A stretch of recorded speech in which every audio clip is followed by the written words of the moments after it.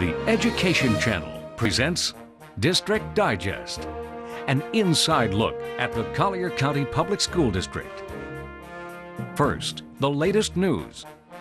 Thanks for joining us. Here's what's happening. Grab your lab coats. We're heading to the science fair. Both students and judges share with us why this event is such a rewarding experience. So this is our Collier Regional Science and Engineering Fair.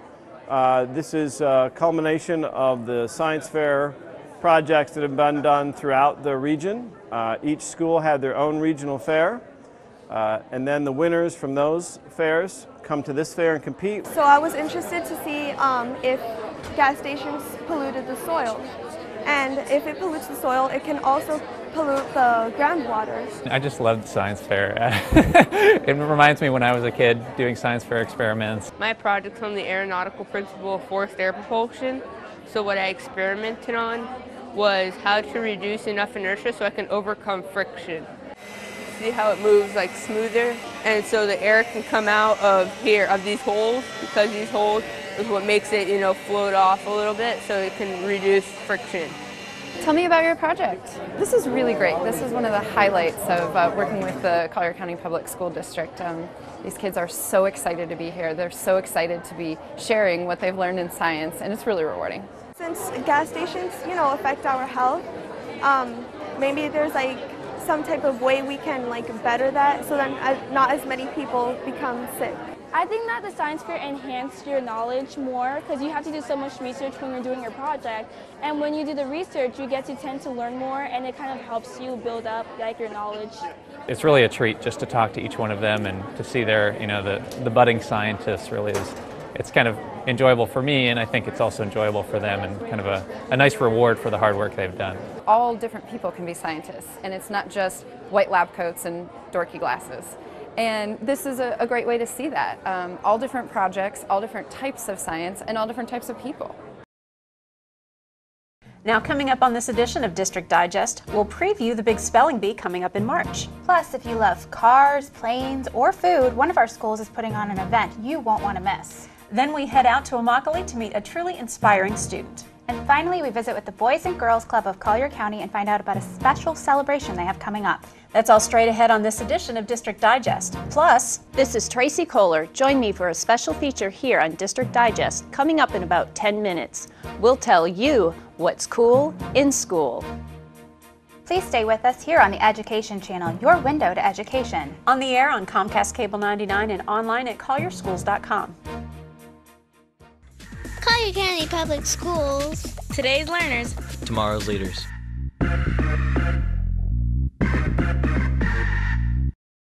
District Digest continues with a special feature. Well, our first guest on District Digest is Dana Tracy, the coordinator of the Spelling Bee. Dana, welcome to the program. Thank you. Spelling Bee is always an exciting time of the year. I love watching the Spelling Bee. When is this year's District Spelling Bee? Our District Bee is March 5th at 7 o'clock, and we invite anybody in the district to come and watch our fantastic spellers throughout the district. And we're going to be televising it live on the Education Channel as we have for the many, many years. Yes, yes. And it's so exciting to watch. It is very exciting to watch. The kids are amazing. Are absolutely amazing, and then to have that added pressure of the television on them or the cameras on them, they get so much out of this. It's quite amazing. So how do the students qualify for the District Bee? Every school that has registered with Scripps Howard is allowed to participate. They have their own bees. The school has their own bee, and then they determine the winners. They can send up to 3 children from their school, and any grade level can be represented. It could be all 8th grade or 6th, 7th, and 8th grade, however they choose. Once they qualify at the school, I have the information on the children, and then they are able to attend on the night of the bee and participate. But it is limited to middle school students? It is limited to middle school students as long as they have not turned the age of 15. Okay. But the bee is open to private schools as well? Yes, we have several private schools that participate, homeschool students that participate as well. The only thing that we ask and that Naples Daily News requires is that the school registers with Scripps Howard. If a school would like to participate, they certainly can in the District B, but if they have a winner, we can't send them on to the National B. So how does a student prepare for a spelling bee? I mean, some kids just have a knack, but I'll tell you, watching these words, there's some of these words that are completely over my head. And they're quite skilled at this. A lot of it is natural, but so many of them spend time after school with their friends, going through dictionaries and encyclopedias and so forth. Of course, in our language arts classrooms, we do a lot of word study, and with Greek and Latin roots and so forth, which is very beneficial in the spelling bee realm. So they continue that type of practice. Scripps Howard offers study guides for the kids just for practice, and they're always amazed when they come to the bee and say, how come those words weren't the words you asked us? But it is just meant for practice purposes. And then there are multitude of websites and so forth that have lists that they can practice from as well. You were talking about the word origin. I love to see, you can see the wheels turning in the students when they ask those questions, and sometimes that light bulb goes off and it's those questions that they've asked that then they're like, okay, now I know how those words are typically spelled. Yes, absolutely. It certainly does help them. You see more of that happening in the national level than you do the district level, but we do have some students that do ask questions like that when here at the district. Right. So Dana, let's go through how the bee works that night. Okay, after the students register, we just get the butterflies out a little bit, talk to the children again about instructions and directions and how it's going to work. So if they have any questions, we can get those out of the way. When the bee begins, children basically go by number, randomized, of course, by school and so forth. Children are asked to speak in the microphone because this is all very new for them.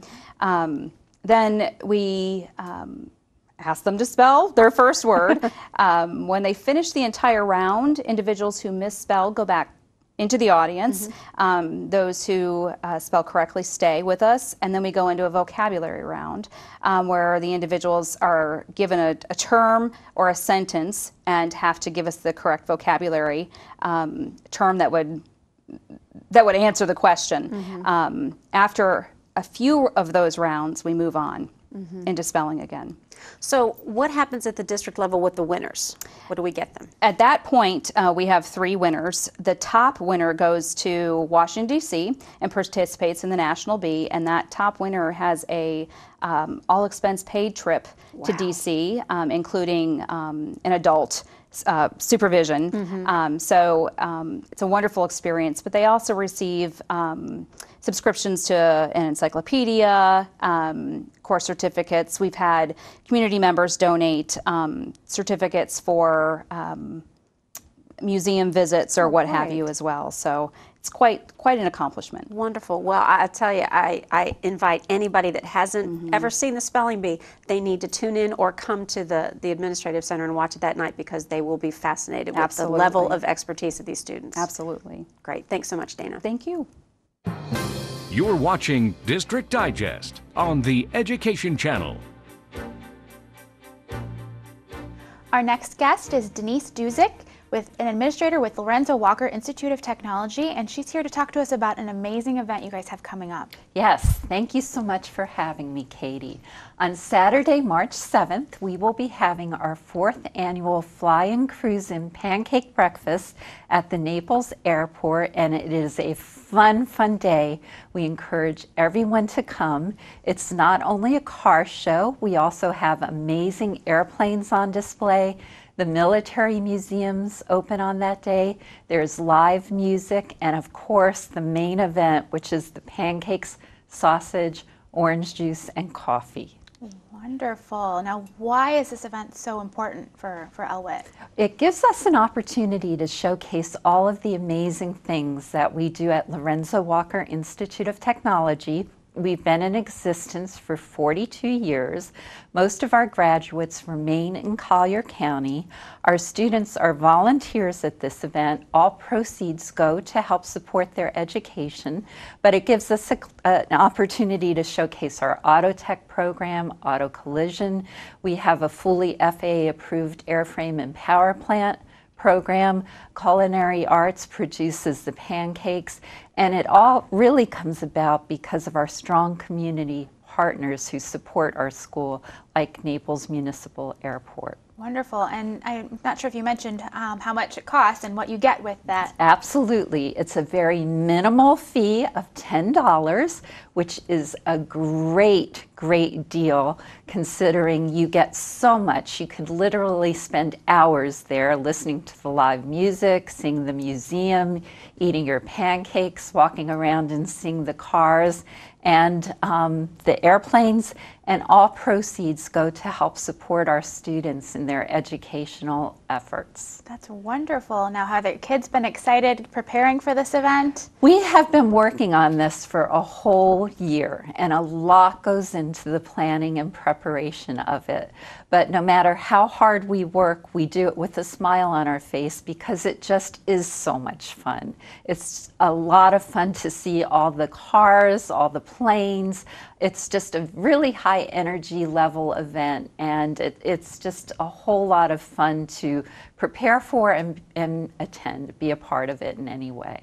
And wonderful that Naples Airport gives you guys this Absolutely. facility. The city of Naples is extremely supportive of our school. Mayor Soliday and Mayor Sori and Ted Soliday are just wonderful supporters, and they are out there themselves helping with cooking the pancakes. Mayor Sori is actually an amazing pancake cook. I think he's much faster than many of our students in culinary arts. But everybody's out there on their staff as well, doing everything from cleaning up the garbage to cooking the pancakes. So this is the 4th year for the event? It is. So what was the highlight for you last year? Well, the highlight I really think was the competition for the prizes for the car shows, because the ladies and gentlemen who bring their cars have such a passion for that and take so much pride in their vehicles, and they are really, really amazing. So we did have a competition for various categories of the cars as well. Also, I should mention Dr. Patton always attends. She helps to flip the pancakes. Last year she read the announcements of the winners of the car show and got to race around the field a little bit with one of the winners. So I think that was probably the highlight for me personally. That's wonderful. Okay, again, give us the details of the event one more time. It is Saturday, March 7th. Beginning at 8 a.m., ending at noon. We have pancakes, sausage, we have the military museum, cars, planes, and lots of fun. Wonderful. Well, we look forward to this event, and thank you so much for joining us today. Thanks for having me. District Digest continues as we open your window to education, taking you inside the classroom so you can see what's cool in school. With BYOD, STEM, and today's cool school technology, here's Dr. Tracy Collier. Each year, the Florida Council of Instructional Technology Leaders, or FICTL, releases their call for nominations for the Technology Innovative Principal of the Year. Every school district is allowed to submit one nominee. This year we are excited to have Golden Gate Elementary School Principal Chuck Franz represent Collier County Public Schools. Let's take a look at the video we submitted that highlights the work of Chuck Franz and his staff. Melanie, remember, I have the technology meeting today. I know, Mom. Mr. Franz sent me a notice on Edmodo. Well, excuse me a little, Miss Technology. I didn't mean it like that. It's just that school's different now than before. I can't imagine school without using technology. I'm so proud of you, but now make sure you and this device are not late to the school, okay?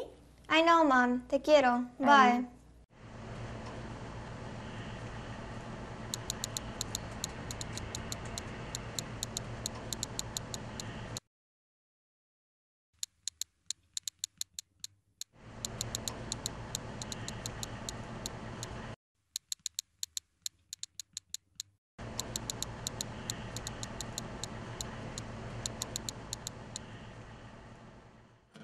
At Golden Gate Elementary, we integrate technology across the school day. That begins with teachers learning new technology in all of our professional development sessions and integrating that into their instruction. As a Title I school, we are working hard to close the digital divide and provide devices to students through grant funding. These devices allow us to use programs like EduCreations. EduCreations allows students to record the problem-solving process, thereby sharing it with others. Our students are also using tools like Padlet and Edmodo to connect with each other so they can share resources and further their skills. Our students are also using Little Bits in creative ways by not only learning how to work as a team, but also to engage in project-based learning. Students are also using programs like Fast Math and iReady. Teachers are able to view daily reports and adjust their instruction accordingly to evaluate the effectiveness of digital learning. None of what we do at Golden Gate would be possible without our parental involvement. We host monthly parent meetings that integrate not only technology, but STEM concepts. We routinely have hundreds of parents attend these events. Our teachers, students, and parents are all working to foster a digital community within our physical community. Arroz con pollo? Yeah, sure. So tell me what you did it today. Mom, I could tell you or I could show you. Show me? Yeah, telling you, that's so old school. Remember, my whole world is on this.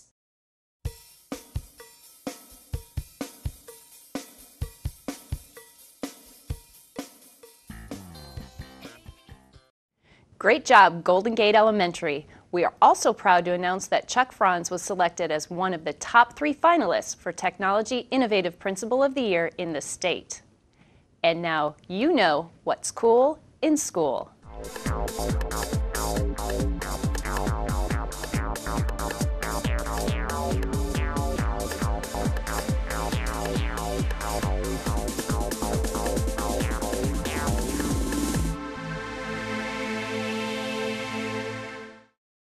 District Digest continues with a special feature. This week we're taking District Digest on the road. We're at Immokalee High School and we're here visiting Immokalee senior Regine Francois. Regine has an amazing story to tell. We'll start with the detail of the newsworthy part of it. You were named the Outstanding Philanthropic Youth by the Everglades chapter of the Association of Fundraising Professionals. Yes. What kind of fundraising did you do that earned that award? I think that award was mostly about service, because philanthropy, many people think it's just donating money or sponsorship and stuff along those lines, but I think I was nominated because of my service to the community and that type of philanthropy. So it was because instead of taking the kind of the excuse of, oh, I don't have enough money, I can't help people financially, but I was donating my time and helping them in that capacity. You've been popular lately on the media circuit. You were the face at the Meet the Kids event for the Wine Festival fundraising event for the Naples Children and Education Foundation. Tell me about that experience. That was a great honor because I didn't even know I was going to speak, and just being able to speak in front of all those wonderful people and donors to that program was just phenomenal. It was great because I was able to meet the people who actually help us, because I am part of the Guadalupe Center, which is sponsored by the Naples and Children Education Foundation. And just being able to come into contact with these people, like they were the ones changing my lives. They are the ones who give me the ability to be able to do all the things that I did. So it was great to be able to speak to them. How were they able to change your life? Well, the Guadalupe program specifically gets funded from them, and I've been in the program since I was a sophomore in high school. And what the program is, it's kind of a college prep program. So they give us ACT classes, SAT classes. Also, we receive a job. So I've been tutoring. I've been an elementary tutor since my sophomore year. I've tutored kindergarten and first graders. And every 2 weeks we get a paycheck like normal, but every year that we work, we're able to receive up to $4,000 in scholarship funding. So that's a bonus, especially for my parents who have 6 children. I'm one of 6. I'm the oldest of 6. So that is a big difference going from zero to having some money to save and motivate me to go to college, because it becomes possible now. And also, Go back to that point for a second, because this money matters greatly to your family, Yes. right? Talk about where you've come from and where you are. So I was born in Haiti. My parents, my family and I were born in Haiti, and I came to the United States with my 2 brothers and sisters and my parents when I was 4 years old. Since then, we've doubled in size. So now there's 6 kids, and Haiti is a poor country. It's one of the poorest countries in the world. So my parents were not able to even receive an education. My mom started going to school for a little while, and then her parents deemed it was more necessary for her to commit to her household chores and care for her mother's 11 kids. Yeah. So, and my dad, he started school for a little bit, and he got a little further than my mom, but came to America because of the better opportunities that America had. And eventually he moved my whole family. So we've been here in Immokalee for the past 11 or 12 years. You know hunger. Yes. Haiti is full of hunger, and coming to Immokalee, Immokalee is already an underprivileged town itself. Everyone's hungry. Like my parents and I, it's a struggle for them to be able to pay for our bills and even buy food and put food on the table. I know there's been a lot of nights where my siblings and I, like, we've gone to sleep with not much in our bellies, and it's kind of gotten to the point where we're used to it and we don't let that prevent us from moving on. So it is a difficult situation, but when you grow up in that circumstance, there's nothing to do except keep going and moving forward. So it's just been really hard for my parents, but it's also been motivating because I know, like, that's not the life that I want. That's not the life I want to give to my children. So their story inspires me to go and do better things. You're in the process of breaking the cycle of poverty for your family, right? Yes. The cycle of poverty, not just for my family, but in the town of Immokalee, is very prevalent. And I think what's really important is not the fact that I've had achievements or that I've been honored at these events, but the fact that I can see, like, little kids looking up to me and saying, wow, she did it. Like, even some of my peers have come up to me telling me how inspiring I am to them. Like, that's really what gets me, because I see that I'm not just impacting my life, I'm not just going to have a better future for me and help my family, but other people are also looking at it and they're using that. They're like, I want to be like her, or I want to do greater things than her. And that's what's really empowering for me. So your parents didn't go to college, yet you're going to college right now in high school as a dual enrollment at FGCU. Yes, yes. That's awesome. That is awesome. But you're not even anywhere near done. Talk about where you're looking to go to college. I am looking to go to college at Georgetown University. I've also applied to several other schools, including Cornell, University of Virginia, Bowdoin College, among several others. At any of these colleges, I would be very content, very satisfied. They have wonderful programs, and they're the top schools in the country. What's going to be the deciding factor is financial aid, because, like I mentioned, I come from a family of 6 and my parents have very limited funds. So depending on financial aid and these colleges are wonderful. I've researched their programs. What are you going to be? What's the big dream? My ultimate goal is to own my own nonprofit organization to address hunger, because, like I mentioned, I've suffered from it. A lot of people, my friends, my family, have suffered from it. So I want to help reduce its prevalence, especially coming from Haiti and having that background. I just want to help the people who can't help themselves, and I feel like I would be able to do that, especially because hunger is one of the key issues and still one of the biggest issues in the world, like biggest problems in the world. All right, last question, because I think this is the ultimate point to end on with you. I've heard you say in a speech once or twice, I'm resolute in my desire to succeed despite my circumstances. Tell me about that. I am resolute to succeed despite my circumstances. I think that is the best sentence to describe my life, because I come from poverty, I live in poverty, but I won't let poverty define me. And I think that should be the mindset of all these kids in this town, because we have dreams and we have the right to chase them, like one of the artists said in his song. And I just think it's important to not let obstacles hold people back and just to keep pushing forward. I know through God and through my faith, I can do whatever I set my mind out to do, and I have a lot of support. And I think that's what's going to make my dreams come true. Regine, you're an inspiration. I know you're an inspiration to the students here, but all the people that got to meet you in the last couple of weeks throughout Collier County. Thank you for taking time to talk to us. Thank you for having me. District Digest presents a community update. Our final guest today is Teresa Shaw. She is the president and CEO of the Boys and Girls Club of Collier County. Thank you for joining us today. Thank you, Katie. I'm delighted to be here. Wonderful. So let's start with what the mission of the Boys and Girls Club is. The mission of the Boys and Girls Clubs is to enable and inspire all young people, especially those kids who need us the most, to become productive and caring citizens in our communities. And how many youth are served in this local community? Over 3,000 youth are served in our local community. We have our main campus is on Davis Boulevard. We serve young people in Immokalee, at Immokalee Middle and Immokalee High School. We also provide services at Tommy Barfield as well as Manatee Middle School. And what type of programs do you guys offer? We have an array of programs that we offer. What we'd like to do is really align ourselves with the school system to give support to those children who need extra help academically after school. So we have a homework help, we have mentoring, we also have tutoring, and we provide specific programs in the areas of academics, science, math, technology. We have STEM labs, and then of course extracurricular activities that our young people continue to need so very much. So we provide the arts, physical education, and then an array of opportunities, career opportunities for our young people. Let's talk about the Youth of the Year program. It's in its third year. What is it all about? It is. The Youth of the Year is a national, and it is our premier program here in Collier County. We look at over 20 young people who compete for the Youth of the Year. And they focus the program focuses primarily on academic success. We look at leadership and character. We also look at volunteerism.